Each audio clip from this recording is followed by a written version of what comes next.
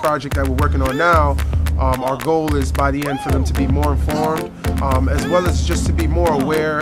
Open them up, have their minds free, allow them to think outside of the box.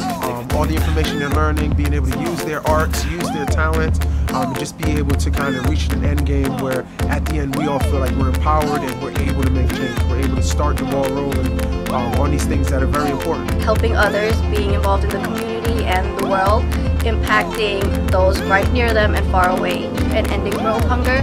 So they're working on canned food drives and writing letters to those far away and just creating a project where they can touch other kids' lives. Throughout New York City, a lot of the arts programs have been cut, and we take pride in knowing that we've been a beacon for the arts programs. And any way they can kind of express themselves artistically, we've kind of tapped into that. And, global citizenship as a whole, we just want to get them in the know and also just be able to share it with their peers, their family members, and feel empowered. At the end, feel like they can make a difference, make a difference, make a difference, make a difference. Hear all the time that they're so excited to come back to after school and that this is where they feel comfortable and they feel like this is home. That's probably the best part of being here.